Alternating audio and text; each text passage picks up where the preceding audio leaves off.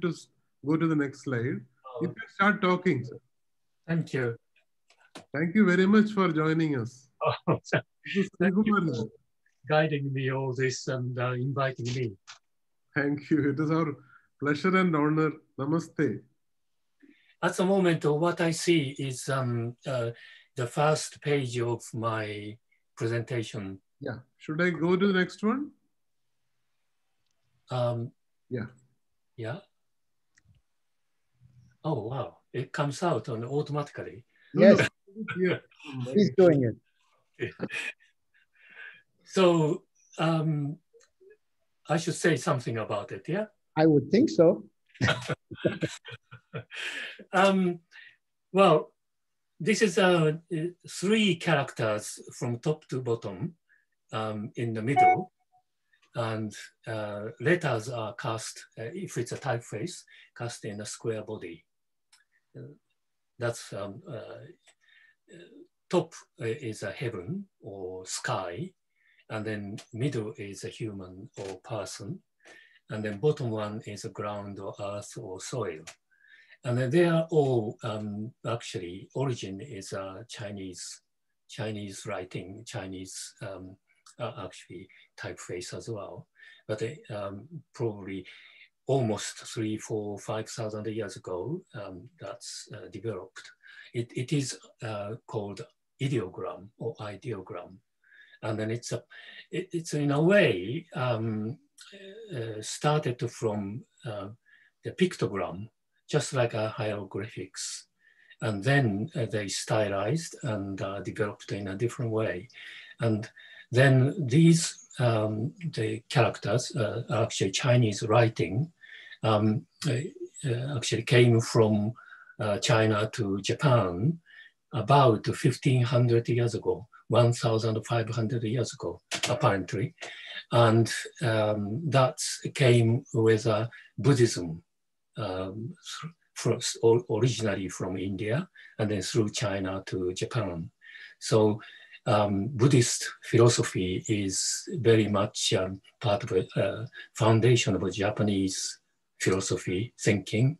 And then Japan has a different pagan sort of the religion called Shinto, and they mixed up everything.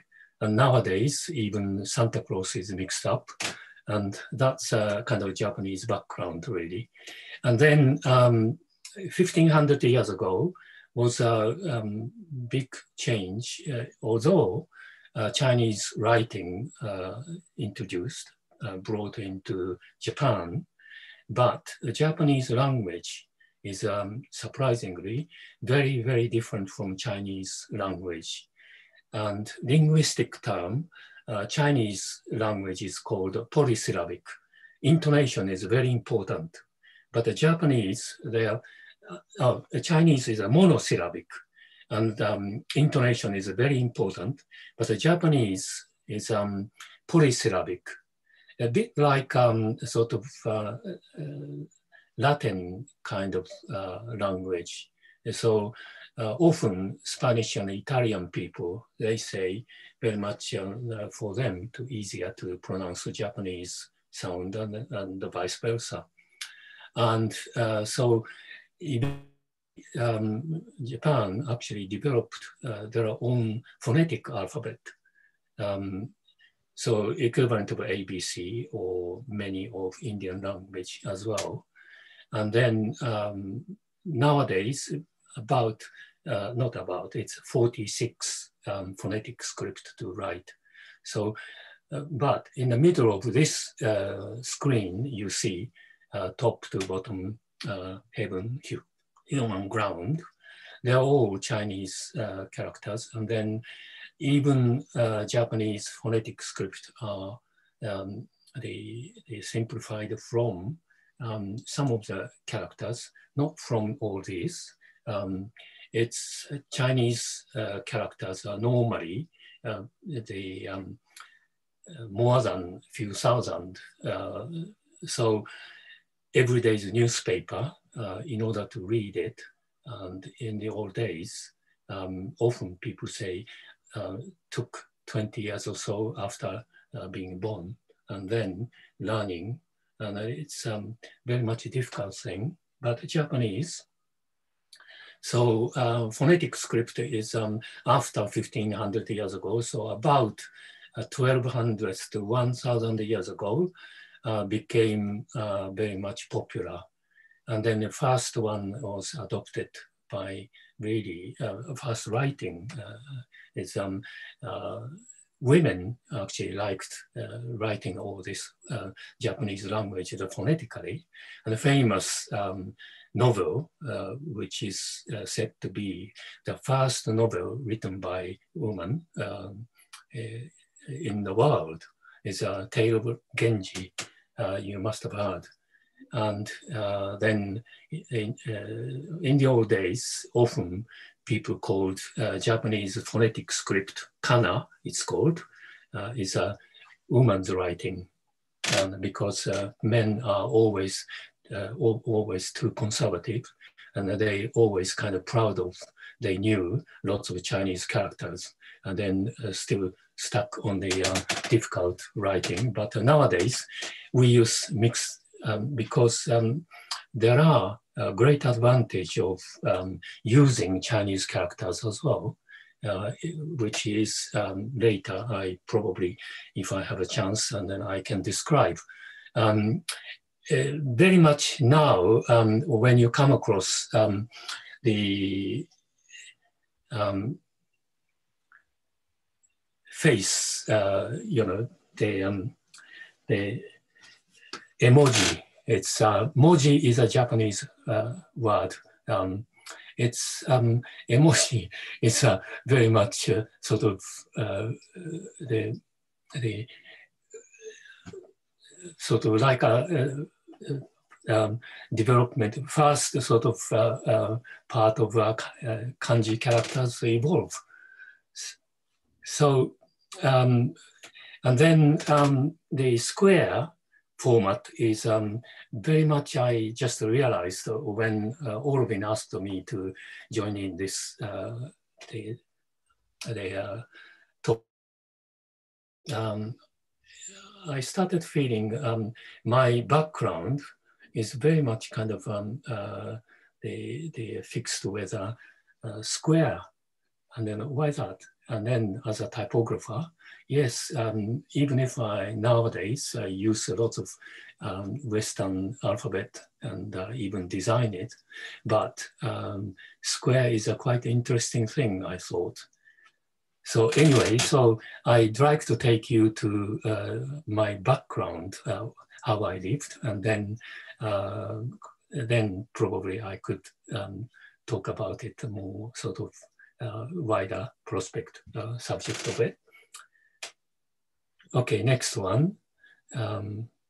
Yeah, welcome to Japan. And so I want to talk about fair and the square.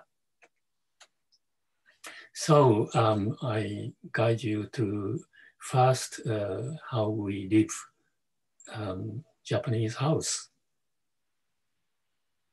So there's an entrance, and then that's just, you can see door, and then next. This is typical of you come into, open the front door, and then you can see you have to leave the shoes, whatever you are wearing, and then whether that's a barefoot or you have often people use the slippers up inside the house or barefoot. This is a little bit wider sort of entrance, and you can see how they keep shoes and bicycles, everything, before you go into living side. So next slide is actually showing, people visiting Japan from different parts of the world. They are asked to take off shoes. So getting into your room, your next one, please. Very cluttered. But this is a typical of Japanese living room. And then you can see square cushion and table, and very much this is the environment I lived in when I was in Japan. Television is a bit old. This is an old photograph, and telephone is in the middle, you can see. Next one, please. Then when you going into the other room, and this is another typical household, but cleaned up because guests are coming in, and it's floor and the sliding doors, and then left-hand side you can see the bit of a garden, and you must be wondered how we sleep, and we sleep on the floor, and it's called a futon, probably you know. Nowadays, even in London, there are places called futon shop to sell mattress. Mattress is kept, right-hand side is actually a little storage space. It's also sliding door to open, and then, so next one, please. So you can see it's a bit more classy, but it's not much difference. So tatami mat is 1:2 ratio. It says, and tatami is actually it's Japanese traditional sort of room flooring, and normally made of woven soft rush straw. And I heard in your days, somebody, my actually predecessor, sort of came to Europe and then asked, where do you live? And then they said, Japan, and Japanese houses like this. And then we sleep on the floor, and then people thought, my God, they're sleeping in a kind of cow shed or something. But it's very different, it's higher than the ground level, and then we put straw, tatami mat. And then when he was asked, well, we have a proper mat on the floor, and so it's very much comfortable. And what is it made of? And then he said it's a straw. And then even worse, the people in the West thought that definitely it's like a cow shed. But anyway, sorry, I'm just kind of digressing. And then the sliding door is called a fusuma. It's again 1:2 ratio, and a sliding door, and it's made of wood and paper actually. And then further on is bottom is a glass. It's a square format. But top is translucent paper screen is attached. And then that's also sliding door, but it's called shoji, top one. It's another very much Japanese thing, Japanese paper, and translucent light is very nice, soft light. And then outside you can see a garden, a bit of a green. And often, easily, you can actually take off all this sliding door, and then it's so open because the Japanese summer is quite hot and humid. So take off all these sliding doors, and then wonderful breeze comes in, and then that's another beautiful thing. Next one, please. The size of tatami mat or shoji screen door or sliding door, they are all about 3 by 6 feet. And 1 feet, Japanese equivalent is say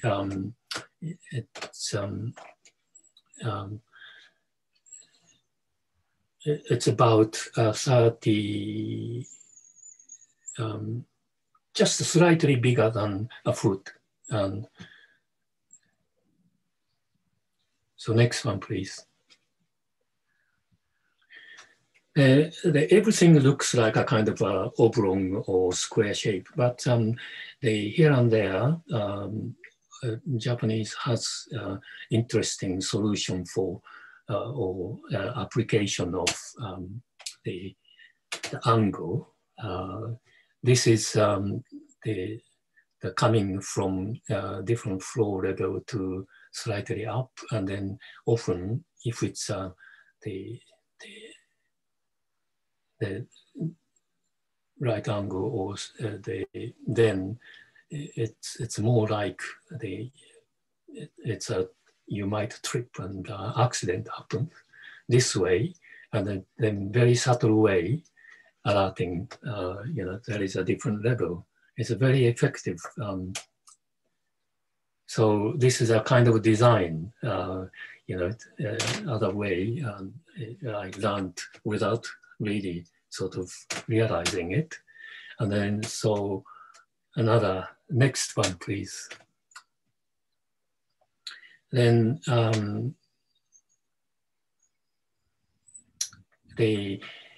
we've been seeing Japanese the room, but this is a corridor. Corridor is also width is about three feet.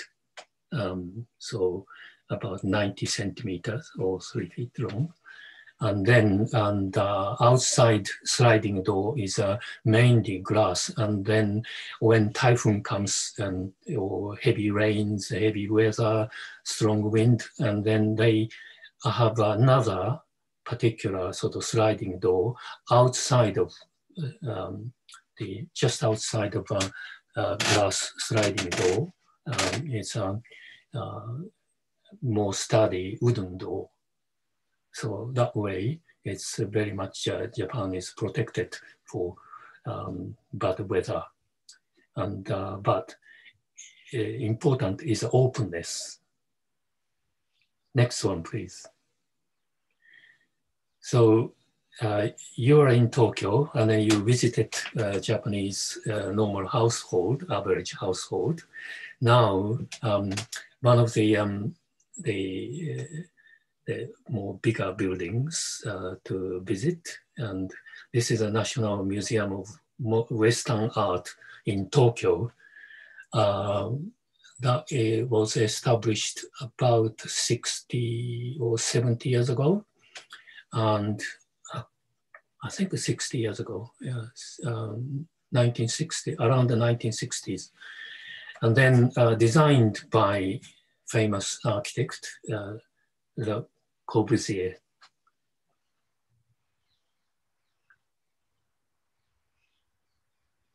Next one, please. So this is a famous Corbusier's module. It's a square format, and then also the 1:2 ratios, human size, and right hand side 4 squares actually the museum's floor plan. Ground floor and first floor, second, third floors. And Corbusier, I heard he was quite impressed by Japanese unit system for the architecture. It's been traditional for many, many years. So maybe later on we go back to another picture for Japanese household, 1:2 ratio of tatami mat and shoji screen, fusuma or glass door. So these are all 2 squares or sometimes even tatami mat is just one square to make more interesting arrangement. And so these suppliers are actually, it's specialized. So people who make tatami mat, they have they're specialized. So, you know, the craftspeople, producers, and shoji screen as a different ones. And so in the in an ancient time already in Japan, they are very much adapted to mass producing more efficient way. Anyway, the next one, please. So this is the inside as you come in, and then it's just any museum, but in the middle is a square seating, the stool, and then over there is a square entrance and square painting in the middle. And next one, please. This is a Monet's. This is the one actually exhibited in that museum. So definitely we must have a square in Japan. Next one, please. The very openness is important. It's a ground level of museum's reading room. And famous Corbusier's Pirati is, you know, the building is supported with a big pillars, and so this sort of thing is very much, you know, it's a modern house or buildings. Corbusier's influences are, yes, very big. Next one, please. This is maybe Corbusier must have given the lunch like this. Next one, please. So making very efficient way.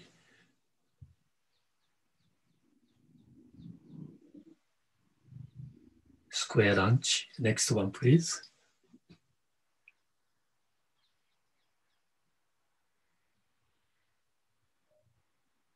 Presentation is quite important for inviting guests and then giving lunch. Next one, please. Suddenly it's different. It's I'd like to talk about a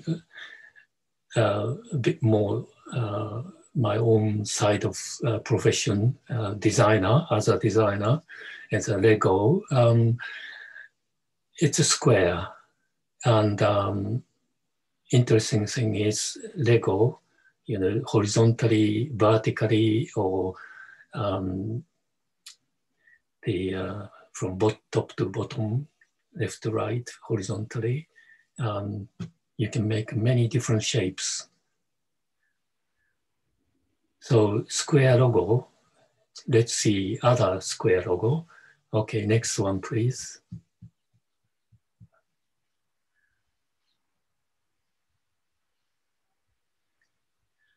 It's a very well-known international brand, isn't it? Next one. This is a London School of Economics, very important institution.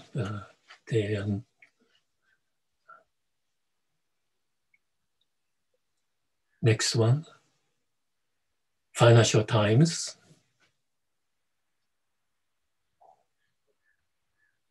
Next one, General Motors,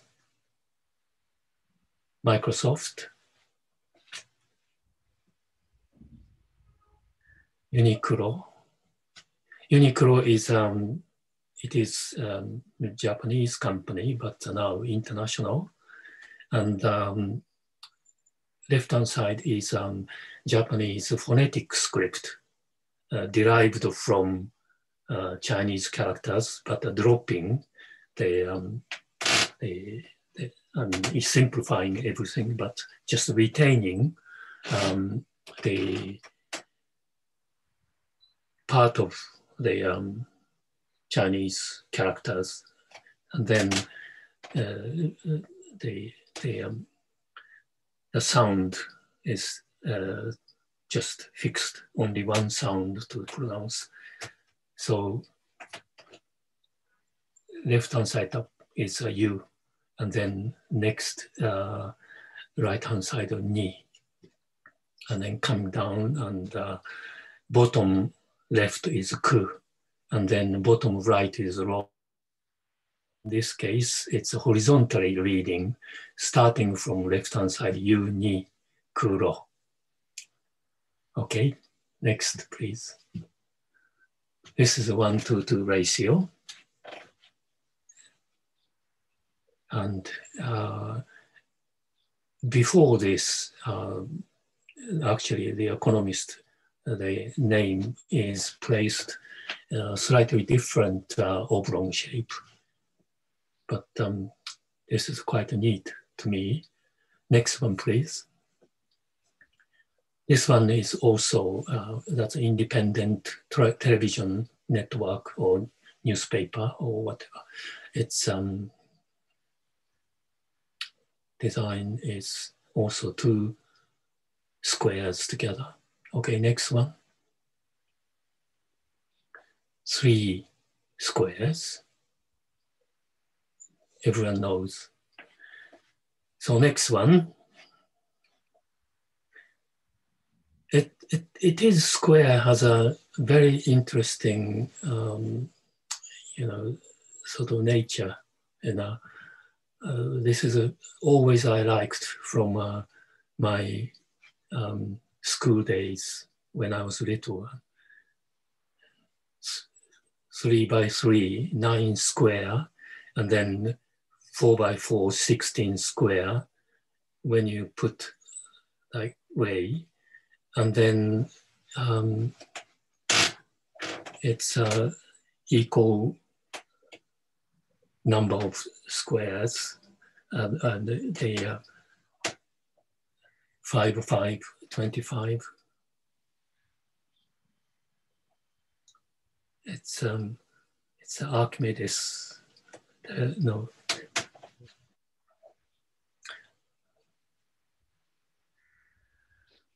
Yeah, Pythagoras. Yes. The next one, please.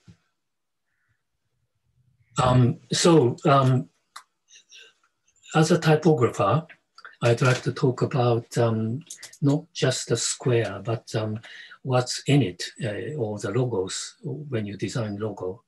And then this is a before, after. Square is absolutely identical, but sorry about the color is slightly different, but I just didn't have a time to make it exactly same color. But it is just, you know, when you just look at the arrangement of letters, before is it's just normal typeface to be set and then placed into the square. And typeface is called Scala. Yes, it's middle of 1900, so about 25 years ago or so. It was newly designed by Dutch designer, typographer, type designer. And Scala was quite popular around that time because lots of people are gradually sort of fed up with always Helvetica. And it is very nice. It's kind of quirky, but a nice sort of human touch in it, not clinical and very nice. So Royal Academy really wanted every publication is set in Scala, and then so they wanted to use their logo as well, but something sort of not satisfactory, and so after they changed it this way. When you look at it and more carefully, not only just capital letters R is much larger than, but the lowercase are more or less the same. However, a little bit closer to each other. So set tighter, which is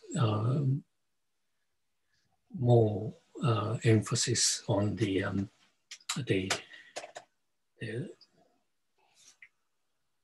kind of together, and also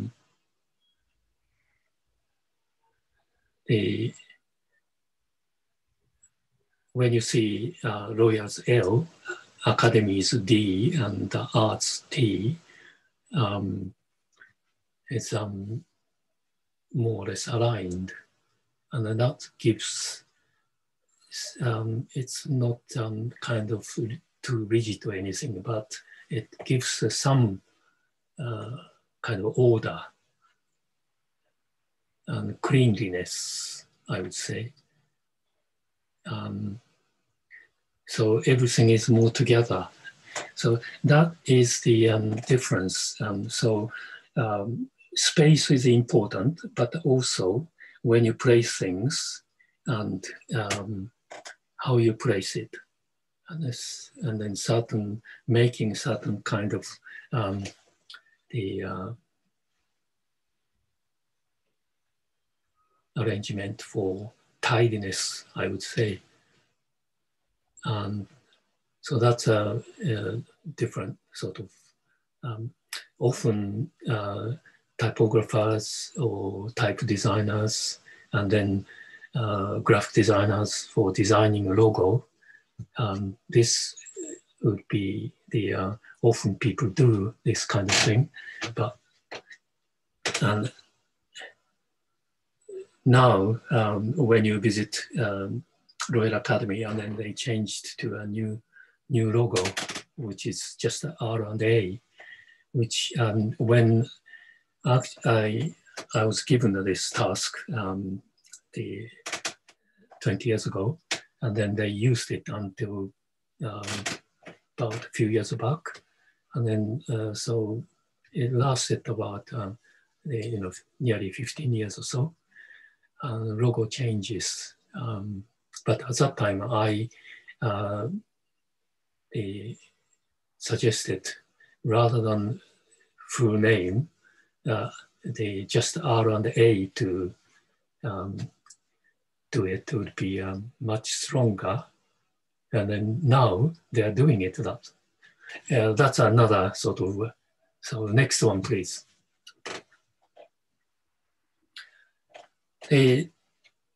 Moving away from square, it's another before and then after. And top one is Gilson's to put the fairly long name inside its a logo, but it's not really kind of orderly. I mean, it's fine if you are given, I mean, you're shown, but the bottom one is a lot more orderly, isn't it? And the bottom one is a different typeface.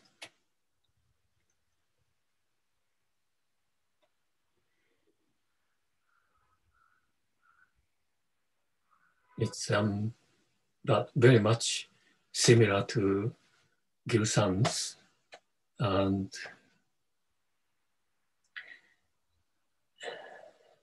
again, like Royal Academy's logo, new one has some kind of tidiness. And what's the difference when you start looking at CITY, and then ampersand is smaller because city and guilds is very long. So, and then and is you don't need to be so big. So arrangement for consideration for arrangement is certain sort of not only just a typographic, but the linguistic side of consideration would be useful. And then COA, extreme left, also nicely sort of arranged. Often this sort of arrangement is required for page setting, the rounded letter or A-like sort of, it's different from squarish letter. So often typographers or typesetters, compositors, they do the adjustment for the every line of typesetting. But when you do this kind of thing, also looks much neater. Next one, please. It is away from square, but actually origin is a square. And then by now, you must have noticed it's a Fibonacci number. And then 1 + 1 is 2, and then 3, 5, 8, 13, 21, and so on. And then always the ratio is 1 to 1.618, and just infinite sort of number, but more or less you can say 1 to 1.6. And it draws beautiful traces, beautiful spiral, and many natural sort of flowers and plants and growing and in this sort of forms. So square is a kind of origin, and square is not just always just a fixed. It's a beautiful organic, it will create. Okay, next one, please. And this is just an application of design. Actually, the typeface is redesigned. So, I mean, the looks like a Gill Sans, but Gill Sans is also, it's based on Edward Johnston's underground alphabet, London underground alphabet. And then, so they're all just improvement of it, or particular use of it, and different variations. And this City and Guilds one is another sort of derivative of it.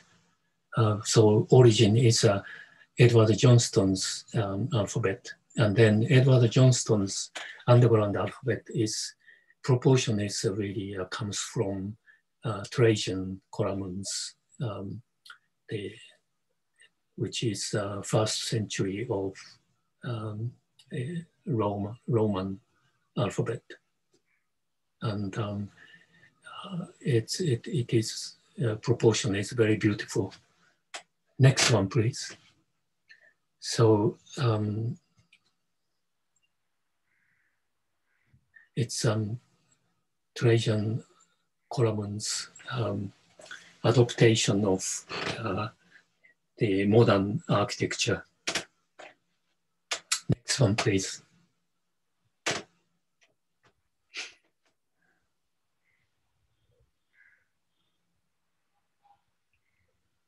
It's about 8 foot high, large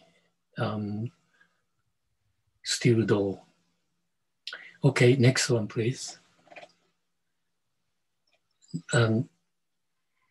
Coming back to Japanese phonetic script, this is called hiragana, and 46, and starting from this time is top right-hand corner, because we write from top to bottom, and also left to right, but anyway. So first, vertical column, vertical row, or it's A, and the next one is called E, is I, U is U, and then E is E, O is O.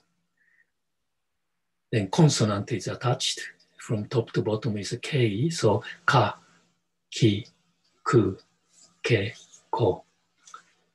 Next one, sa, shi, su, se, so. Ta, chi, tsu, te, to. Na, ni, nu, ne, no. Ha, hi, fu, he, ho. Ma, mi, mu, me, mo. Ya, I, U, E, yo. So I is very much like the vowel sound of Japanese, the right-hand side, extreme right-hand side, the second one down is, so I is, so it used to be different I was placed there. And in the old days, people pronounced it slightly differently. So ya, I, U, and the E as well. And so nowadays it's completely dropped. And so it's left open. Then next is a vari, ru, re, ro. And then again, wa is wa, we, u, we, wo. So we don't have 3 of them. And then is the just the convenience and just place there. But n is so altogether is 46 kana letters. And then as you as long as you learn these 46, just like 26 if you learn, and then you can write English and you can write Japanese. But the entirely written the Japanese or typeset with 46, it's very hard to read because we are so used to mixing with Chinese characters. A bit like, as I said, phonetic script with emoji in it. Then, but emoji is so crude still because it's like few thousand years pictogram. But kanji character, so-called Chinese characters, the ideogram is ideo, is ideas in it, and then few the different elements to make one character, and then which means, say, so the heaven and human and earth, but then it's lots of different characters and a subtle difference of the heaven or because it's a sky or atmosphere, or and then a human or person or male or female, man or woman, or difference, and then the earth is whether that's soil or you mean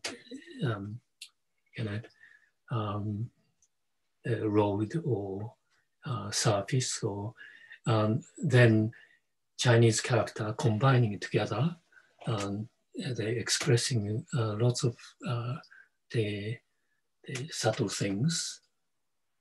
So Japanese, the normal reading text, books or newspapers, magazines, about 70, 80, or depending on the subject or depending on who is going to read, about, I would say, around 80% of phonetic script like this, and then 15, 20% or so Chinese characters mixed it.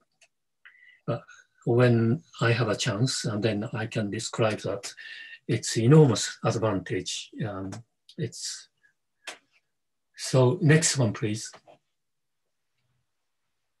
When you learn 46 characters, it's a bit boring, but it has this Pokemon stuff as well. So Japanese kids, they can learn. When you see right hand side top, letter A, and then right hand side of letter A is, you can see the alphabet A. And left hand side is a little character, is katakana, which is also same A. It's in a way you have the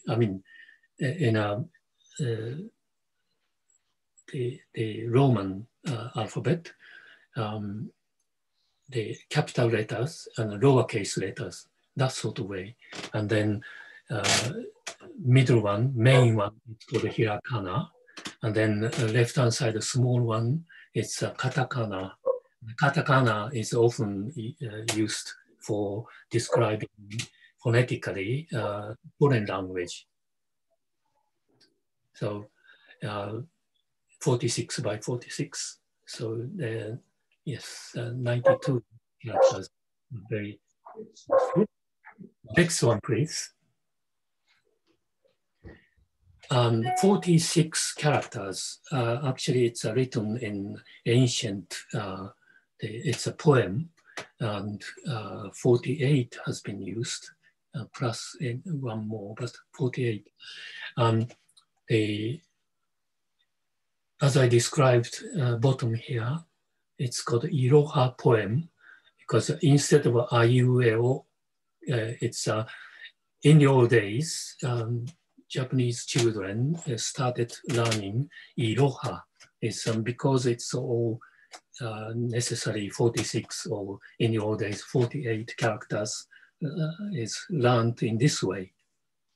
And this is beautifully written by, must be a good calligrapher or person who can write beautifully with a brush script. And it's all hiragana. And it's very much like, the beautiful, the italic script or Arabic beautiful writing sort of. And not like the kanji character, which is very much dense and very squarish, but it's flowing. And what's written is the quick brown fox jumps over lazy dog. It's all 26 letters are you can see included it. But top one, Iroha, this Japanese poem, is no the same letters is used. Very cleverly done. Who wrote this? And then what it means. It's a beautiful letter. So next one, please. This is a translation of Iroha. Although its scent still lingers on, the form of a flower has scattered away. For whom will the glory of this world remain unchanged?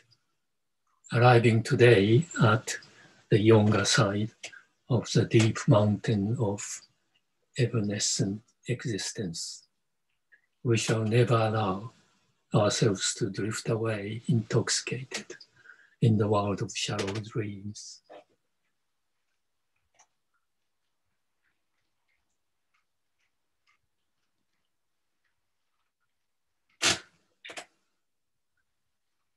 And the poem is written by the monk called Kukai, or we also call it Kobo Daishi.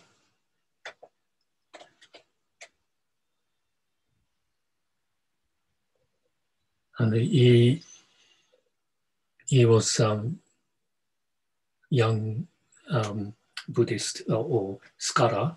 At that time, everyone had to learn Buddhism and writing, reading.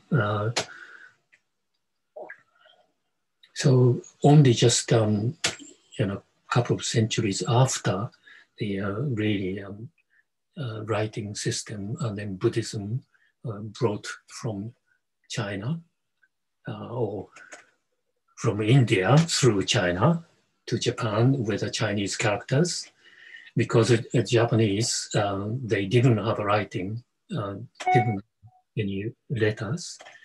So he was one of the scholars, and then young, and then he was sent to China to study more. And then he was going to India even, but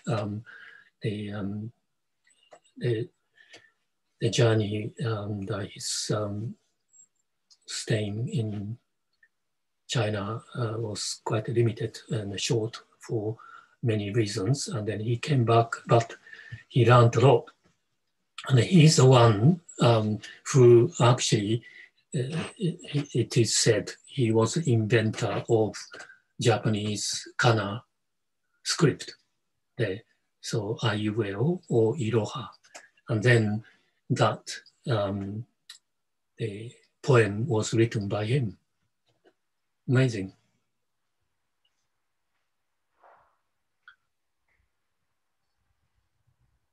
And he was not only just the philosophy to learn or the religious practice to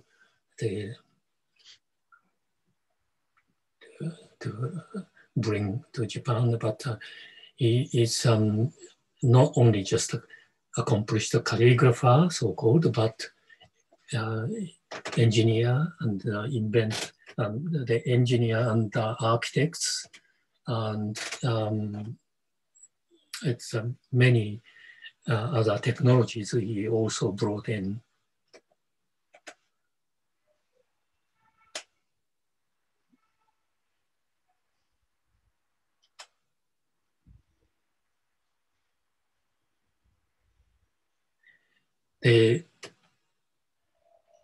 Often the people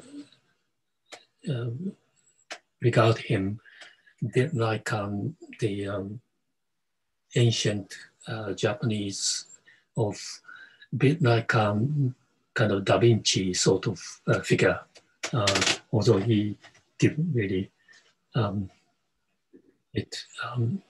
Mona Lisa like sort of paintings, but and so around his time, of course, he must have involved huge temple was also built. Could you, next one, please? When you go to Japan, now you can visit Japanese style house, which is, it's Daibutsu Den, it's called. Daibutsu means big Buddha, and Den is, it's a den, sanctum. And then its other name is a Todaiji, it's an Eastern Great Temple. It is huge building and not far from Kyoto. So about half an hour by train, and then it's a beautiful countryside and little nice city, and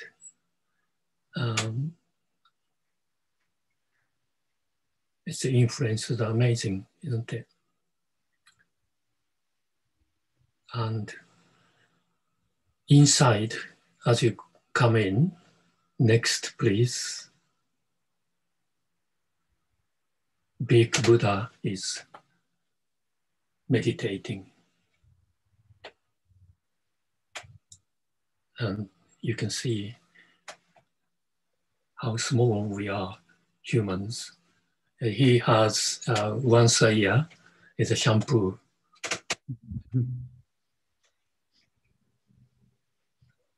So this is sort of size of it you can see. On the right hand side you can see the his profile.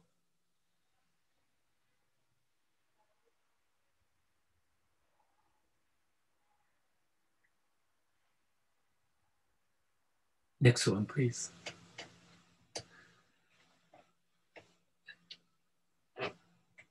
So this is a sample of how we write from top to bottom or left to right, and then how hiragana, katakana, or and then Chinese origins kanji characters are combined together. Meaning is heaven does not create people above people, does not create people below people. And as you can see, important part of the words are placed, they used Chinese characters, because top one is then, we don't have to spell out heaven, but only just 1, 2, 3, 4, 5, 4 strokes to make heaven. And human, only 2 strokes in the middle one. And bottom end, only 3 strokes for earth or ground. So only a little bit more complicated kanji character is the if the horizontal writing is a bottom 4th line in the middle character, is actually to make or create, or depending on the use of it, its meaning changes. So that's a big difference from any other writing form, I think. So you can see the great advantage of mixing with a Chinese origin ideogram with a phonetic script. So this is what we write. And then all characters, whether that's a simple or not, everything is placed in a square. So because in the old days, every character is cast on the metal body, so easier to set. And so square is quite useful. And then I didn't realize I actually grew up in a square form, but just that's what I wanted to say. I think just what I wanted to present at the moment is just about this. Thank you very much. Next one. Thank you very much. Thank you. Eiichi.